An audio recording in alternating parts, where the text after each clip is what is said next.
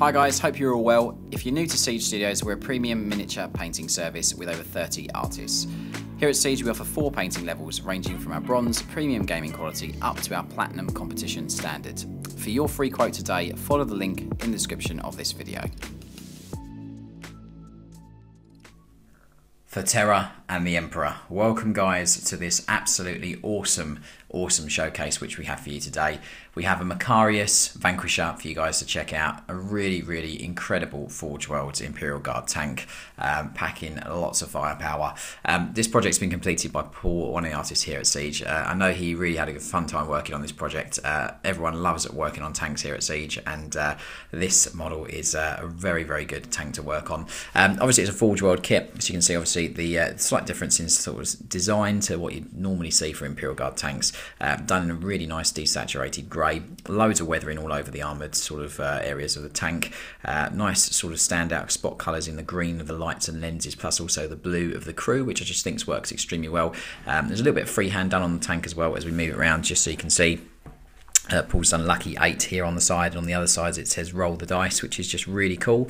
Again, you can see all the crew members picked out in that lovely blue, which just works quite nicely to stand out against the grey. If we just have a look at some of this rust and damage that's all been painted onto the armoured behemoth that it is, this Macharius Vanquisher.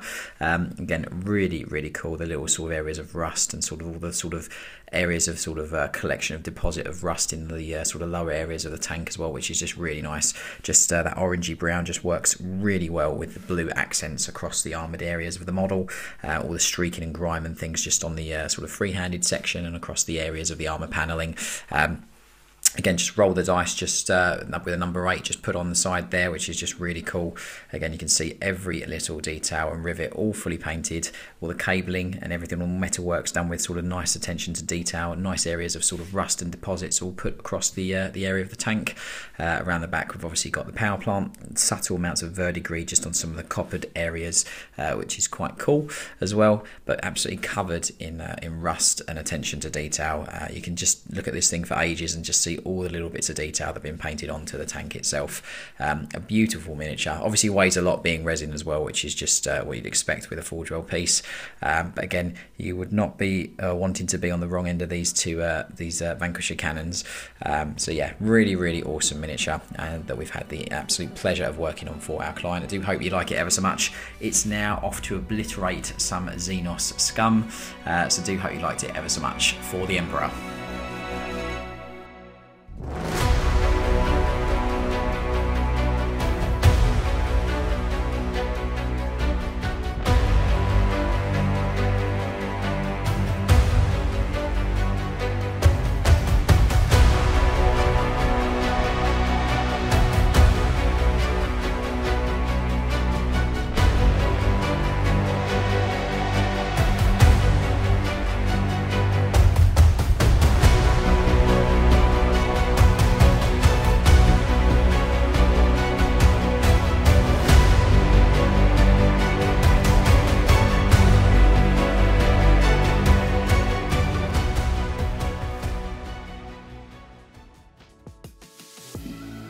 So thanks for watching the video guys, I hope that you have enjoyed it.